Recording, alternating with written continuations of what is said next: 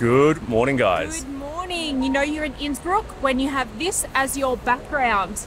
Honestly, check out that water. It doesn't even look real. Also, you can see the mountains today, and you can even see, maybe not on camera, little white peaks. I think it snowed up there overnight. Yes, we're looking so forward to heading up there, but first we're going to grab a coffee. There's a well-known coffee kind of chain here called Coffee Cult, so we're going to go and check it out and warm us up on this freezing cold morning.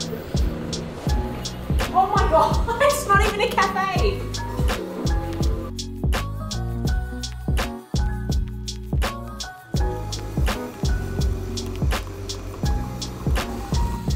Honestly, I don't have high hopes for this, but oh, it smells so good. We've never had the best of luck with vending machine coffee. Not the best? Not the best. Not the worst. Not the best. Alright, got our coffee and I think we're going to jump on a bus to head up to the first cable car. Let's go.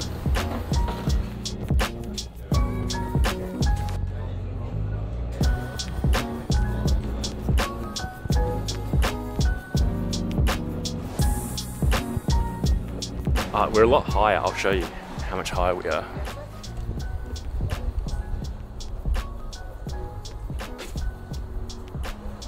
So we're at the first cable car we've got to get, and the views are already insane. But we've got to go up again to the top of the mountain. So this was the Nordkette station, and we have to get on the Hungerberg cable car to get to the next stop. Because we have the welcome card, we get 20% discount each, so it ended up costing €70 for both of us, €35 each up and back, and it leaves in 2 minutes, so we better hurry.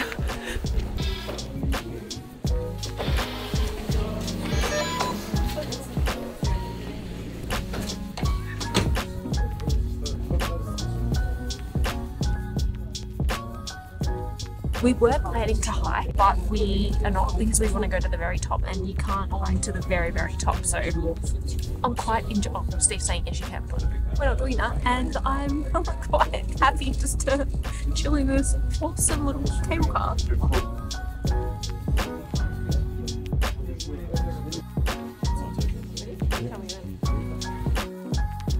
I was saying to Steve the other day, I read that you could go paragliding. I would love to do that. Unfortunately, it's too expensive for our budget, but we could barely afford the tickets up here. I know, it was so expensive.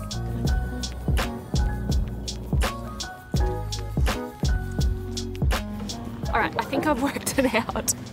The excitement's like calmed down a little bit. So we're at Seegrube here, 1905 meters. Our ticket includes the top of Innsbruck here at Hafelekar, and we get up to 2,256 meters. So I think that's where we're gonna head shortly. I think there's a lookout point over here, which everyone's walking to. I think we're gonna head over there first, try and absorb and soak up as much of these views as possible. You can see like the peaks of this mountain range. It is absolutely incredible, the Austrian Alps. And then we'll head up to the Hafelekar a little bit later. Also, I just saw snow around the corner too.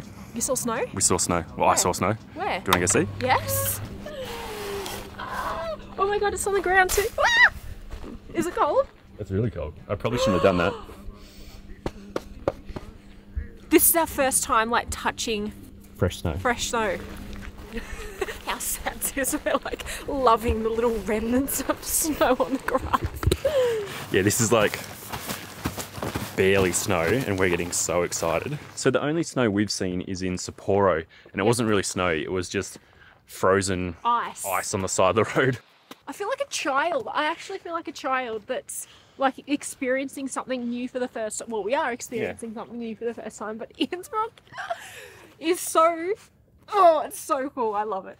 Also, there's lots of poo on the ground, so I think there's goats and sheep and stuff up here as well. Mountain goats? Yeah, so we might see some of those as well.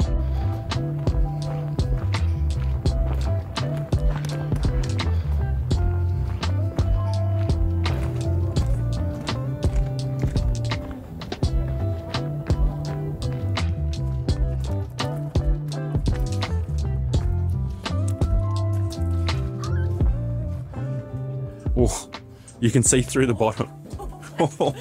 Oh my god, you can see it. Oh, this is so cool. Oh, it shakes too. This feels so dodgy. It does, doesn't it? Oh my god, it's shaking. But we've got this whole thing to ourselves. I don't know if it doesn't usually get busy or if we're coming the off season. It is kind of heading towards the end of October, so it's not quite summer, it's not quite winter, so I think it's pretty chilled. But this is cool. I was saying to Krista before, I think this is one of my definitely top moments of traveling. To be up here, there's barely any people, beautiful day. We saw snow, touched snow. Kind of speechless. It's just not very often that happens.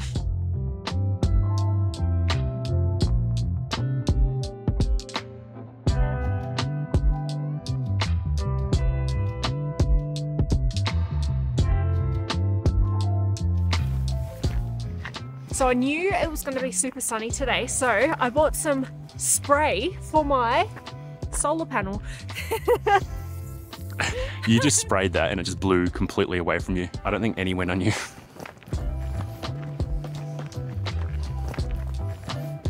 All right, so someone's hungry. I'm so hungry.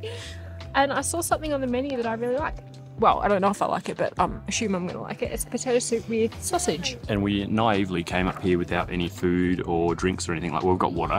Which is really unlike us. Normally we're prepared with snacks and things like that, but just today we were too excited to come up here. So there's a restaurant up here, so Christy's going to get some soup. Yep. I might even get a beer because it's 12:30. So why not drink a beer and look at this amazing view? And probably a sausage, to be honest.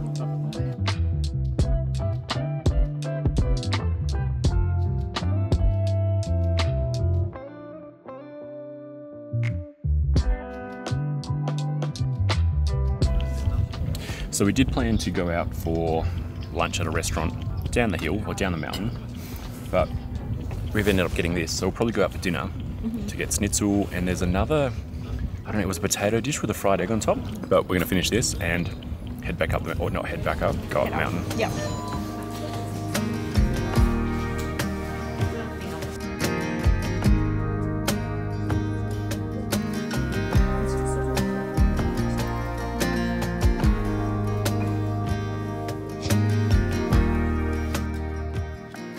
It's instantly colder up here. So much colder. So this mountain is, what was it, 2,300? 2,200, I think.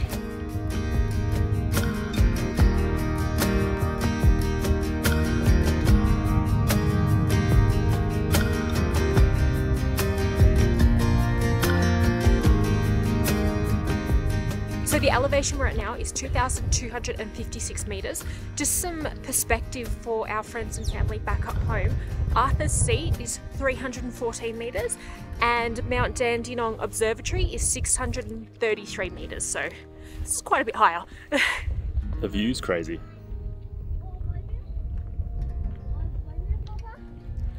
So we're gonna head up to Kaspitske, which I think is up there. That is 2335 meters. Yes.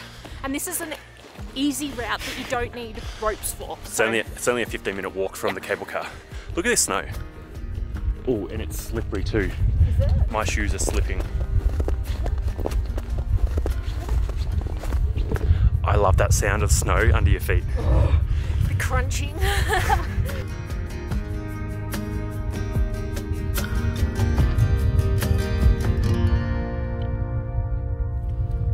I had to wear Steve's beanie. I get really sore ears in the cold, and I actually set a reminder to bring earplugs to do this walk, but I forgot, so Steve has kindly sacrificed his beanie for my ears. This shows you how cold it is up here. The stars convey the light, so fragile in the night, in this moment. In this moment, forever be, forever be. In this moment, in this moment. Absolutely incredible. I feel like we're in a volcanic mountain range or something like that. The earth and the landscape is just rock and ice. Night fades like a whispered song. As time rushes on, oh, it won't be long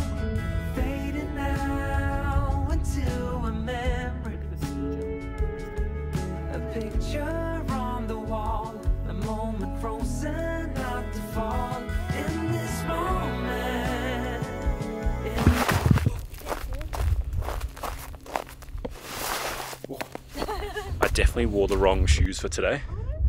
Because you've got really good quality hiking, like Timberland boots. So, and they're what I'm wearing now. And he's choosing to wear these like ratty old street shoes with Got holes in them. I didn't know there was going to be this much snow. I would love to know the temperature. It's definitely below 0. I would say less snow. I reckon maybe like -4. See if we can find like a thermometer. It's beautiful though. I love this temperature. I don't think we could have picked a better day to do it. Yeah. Blue skies and Perfect. nice and cool. There's snow. It's absolutely perfect. Had I bought earplugs and my own beanie so Steve didn't have to suffer, it would have been better, but... My head's alright.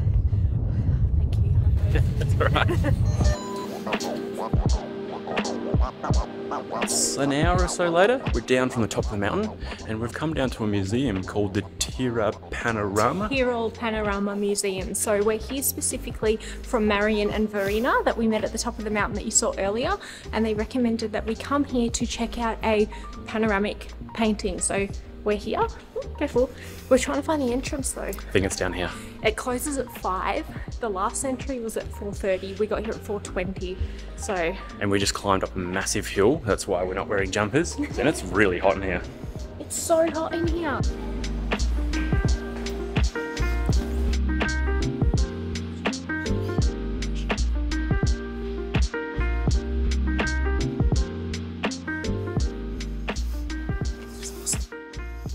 Doesn't even look like a painting. It looks like a projection. And because we didn't have any time, we didn't plan to come here, we've had no time at all to do any research. We're going to have to get all the footage, check it out, and then do the research after because we know nothing about it. So you'll get a nice little voiceover in 3, 2, 1. This impressive 360-degree painting is called the Tyrol Panorama, which measures around 1,000 square meters and depicts the Battle of the Tirolean War of Liberation in August of 1809. These types of paintings were very popular in the 19th century, but nowadays there's only around 30 of them left worldwide. If you're in Innsbruck, it's definitely worth checking out.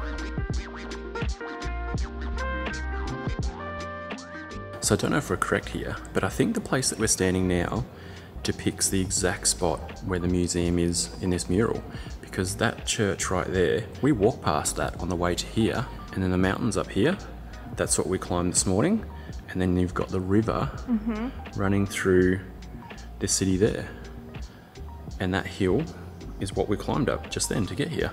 So there's a lot more to see in this museum than just the panoramic painting that we just saw.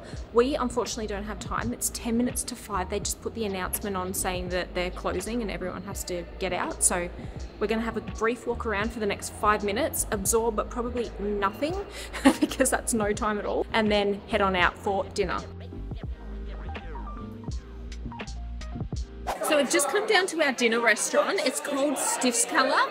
It is so loud. There are so many people here being rowdy because everyone is tanked. It's super busy and it was actually really hard to find a seat, but we managed to find one here in the corner. Yes. Because it's so loud, we probably won't film too much of the meals. We're not going to talk too much. So Yeah. Steve's got his beer. We'll show you the food when it arrives. Enjoy. Oh my God. We ordered so much food. We way over ordered. We thought, oh, we'll order a little side salad. Look at our side salad. It's a main course. It's bigger than everything else. Oh my God, it looks so good and it smells amazing. But I went for the schnitzel with potatoes. That is some sort of salad. I can't remember the name. And what did you get, Christy? Can't remember the name either. We'll put them on the screen.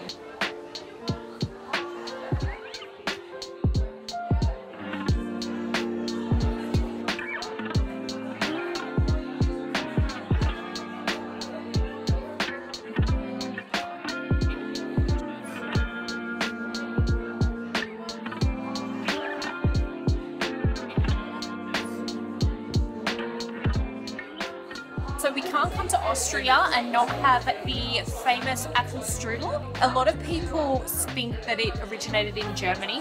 It didn't. It's a Viennese dish. The oldest recipe actually dates back to 1696 and is held in the Viennese Library in Vienna. I'm sorry if you can't hear me, it is so loud in here. But I'm going to give it a try first. I think I've definitely had apple strudel before.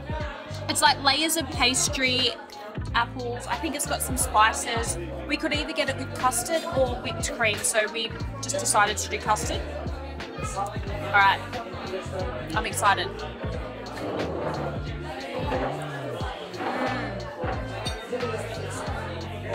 Of course it's delicious. It's really, really sweet. A lot of the sweetness is actually coming from the custard. I can't really taste any spices in it. Maybe a hint of cinnamon or nutmeg. I was kind of expecting there to be a lot of like cloves or, you know, that like Christmassy kind of taste. It doesn't taste like that. It's just like a really nice, simple, it's probably not simple at all. It's probably quite complex to make, but it's, yeah, the flavors are really nice. It's subtle, it's appley, it's wintry, the custard's really nice and creamy and sweet. I really like it, it's good.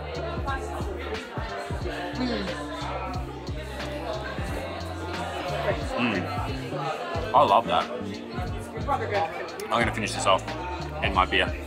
Alright, we'll see you outside. Probably going to have to roll me out of here.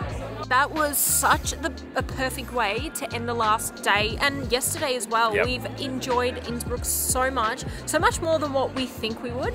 And it was funny because we were walking out of the restaurant and I heard these Australian accents, and we have not heard the Aussie accent for ages, since Scotland, since we bumped into Thane. Thane? Yeah, Thane, yeah. So, hi Thane. And yeah, hello Robin and Robert, who we just bumped into then. They just live like just down the road from us in Melbourne. Like 20 minutes away from us. So good to meet you, and yeah. We'll see you next in Germany. Alright, bye. Bye.